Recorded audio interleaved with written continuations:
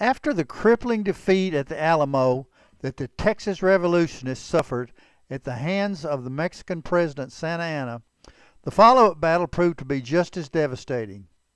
The Battle of Coleto, also known as the Battle of Coleto Creek and the Battle of the Prairie, was a failure due in large part to blunders made by the Texas Army commander James W. Fannin, Jr.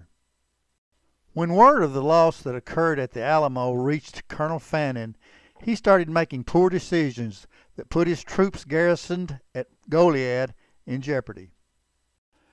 General Jose de Urrea was advancing with a formidable army of Mexican soldiers through the interior of Texas, and Fannin dispatched two separate groups of his soldiers directly into the path of Urrea's advance.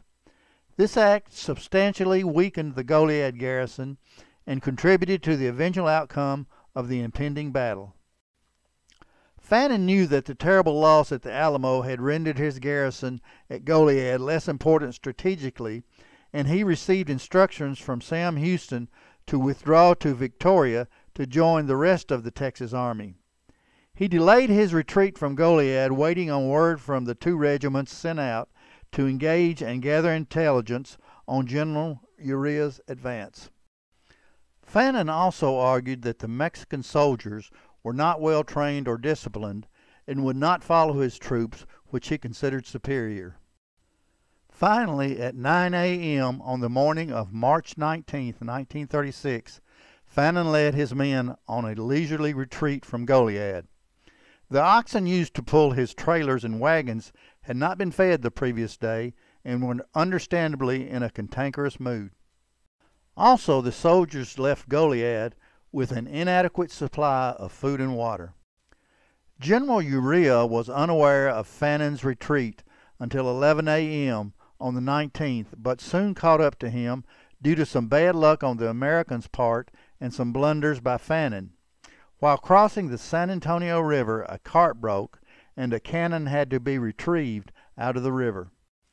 After losing time at the river, Fannin ordered the oxen be allowed to graze for an hour, allowing Urrea to catch the Texans.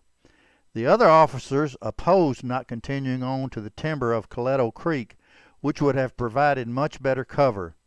Another example of poor decision-making by Colonel Fannin. Urrea caught the Texans in a bad spot, open prairie, and at a low spot in the terrain.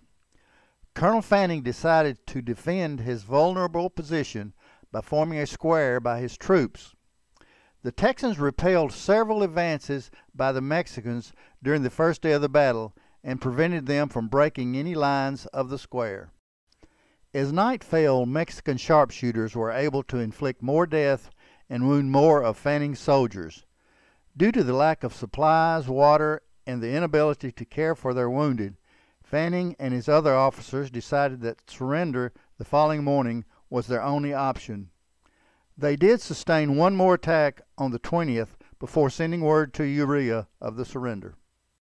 The Texans requested to be treated with standard prisoner of war procedures. However, even though Urrea requested clemency, Santa Anna refused the request. All of the Texans were gathered back in Goliad, and on the Palm Sunday, March 27, 1936, Fannin and his soldiers, about 340 overall, were shot by Mexican soldiers.